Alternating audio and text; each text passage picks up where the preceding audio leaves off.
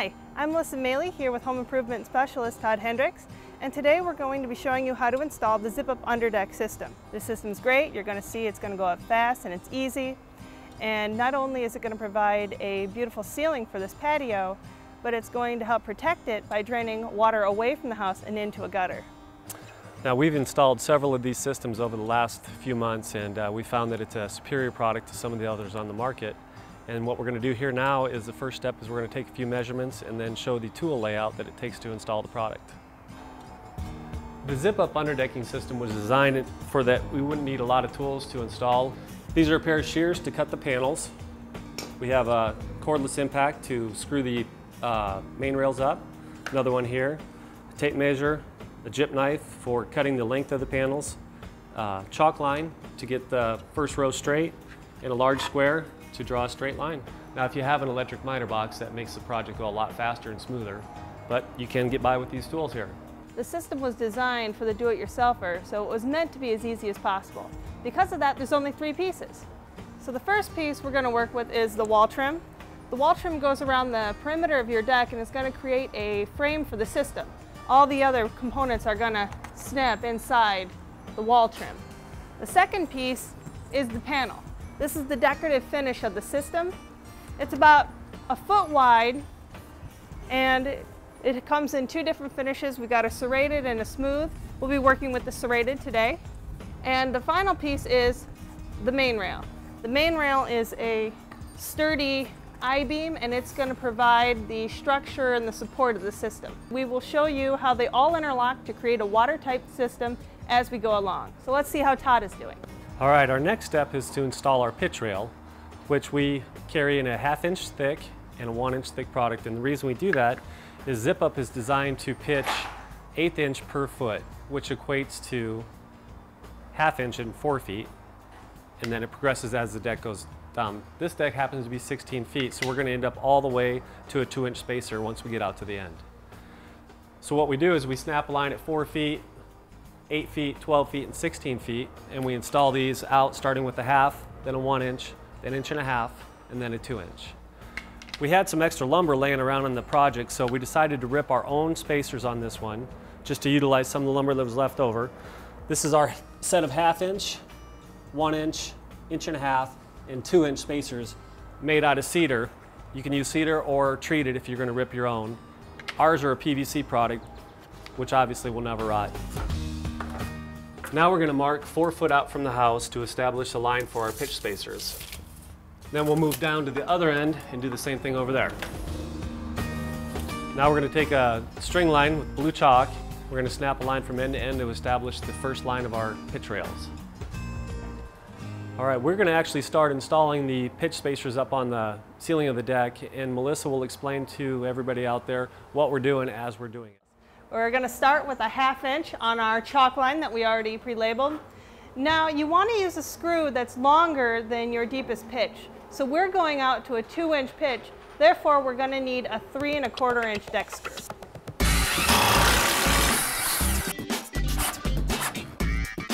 All right, and now we have all our pitching set up. So as you can see, starting from the house, again we're coming out 4 feet, and you're looking at the 1/2 inch rail, another 4 feet. So at 8 foot, we have the 1 inch rail. 12 foot, we've extended out 1.5, ending at 2 inch pitch rail. This has created a downward slope away from the house. So all the water is going to gather into the panels and flow down toward our lowest point. Now what you can see as Todd is doing is he is installing the wall trim, which is the first step of installing the actual Zip-Up UnderDeck system.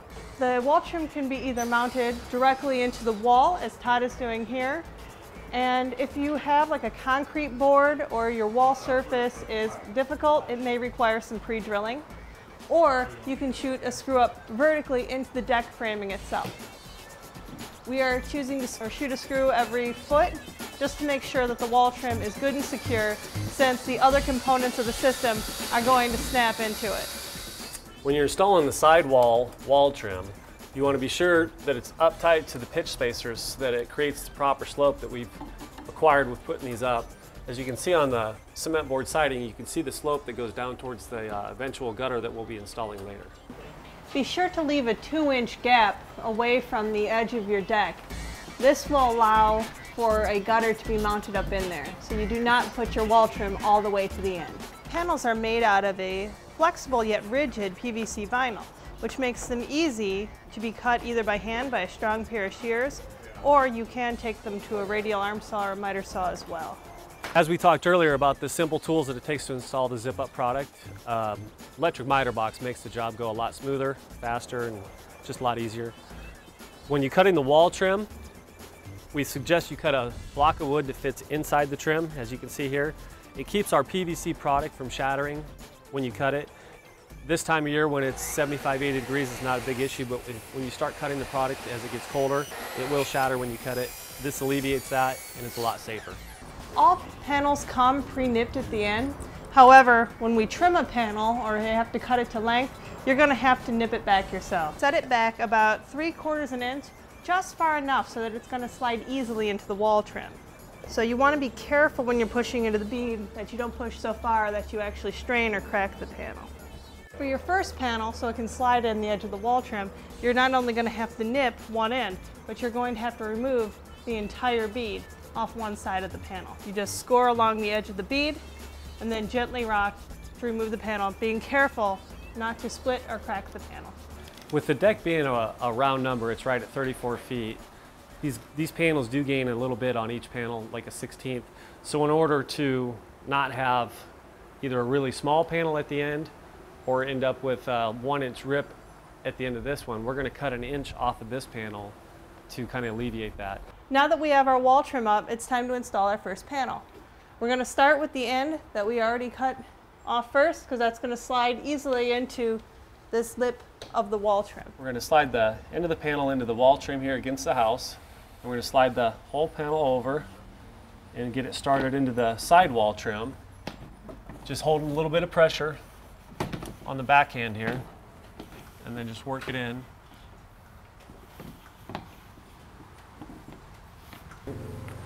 On the main rails, first thing you do is you take it in, lay it flat like this, get it into the wall trim, and then I roll it so it's just over the top of the bead. And now I'm going to snap that in and just work it down the whole panel from one end to the other. And these main rails find their own true center, so there's no measuring. We'll screw this main rail up with some number 8 by 1 inch stainless steel screws. We started our 1/2 inch pitch spacer. You don't want to drive the screw so far that it damages the rail. You just want to snug them up. All right, after the first panel is installed against the wall, we just repeat the same process over and over until we get to the opposite end where we need to start doing some more cutting.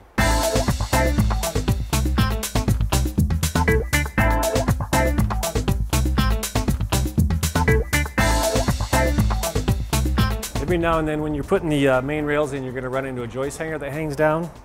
When you do that, you just simply take and you cut the top end off one of these main rails, the distance you need. Then it'll fit over that joist hanger, and you don't lose any strength on these because all the strength is in the bottom of these rails. All right, when you end up with a situation like this where you've got a pitch spacer outside of a wall this close, because we've got our 0 back here and this is our 4-foot pitch spacer, what you've got to do is actually go in the reverse order. Level back to this point, make a mark, and that gives you your height for your wall trim, because your wall trim won't be at 0 here, because if you put it at 0, it'd be higher than the rest of it and you'd be out of pitch. So that's the way you do it. You go from the reverse angle back to and make a mark.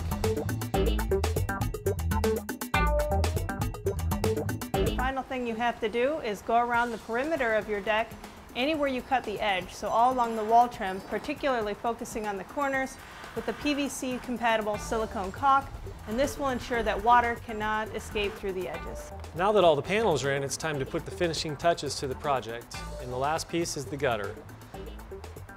You can use conventional gutter, aluminum, or you can use plastic, it doesn't matter. It's whatever you prefer. A great way to finish off the edges while you're installing the gutter, and also to make sure that water doesn't kick back, you have 2 options. One is to run a bead of silicone along the inside edge, or you take your wall trim, normally installed like this, you simply turn it around and it will slide in reverse upside down on the panels, and this will help create a waterfall effect into your gutter and prevent splashback. One of the great features about the Zip-Up UnderDeck system is that it's not only designed to install quickly and easily, but it's also made to come back down. To do this, I like to use something with a flat edge, just enough that you can slip it under the seal.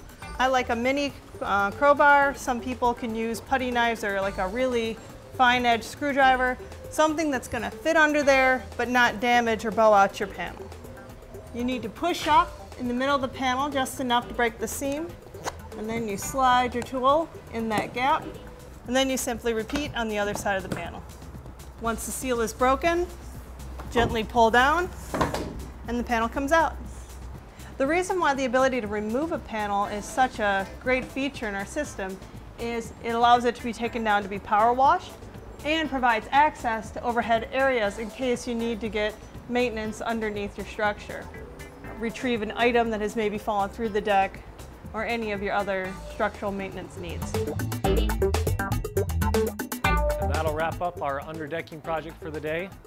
It's time to start utilizing this great outdoor living space and have all this dry area to use for barbecues and things of that nature. And when you're ready to come in from the outdoors, don't forget to check us out at www.zipupdeck.com, and don't forget to like us on Facebook and Twitter.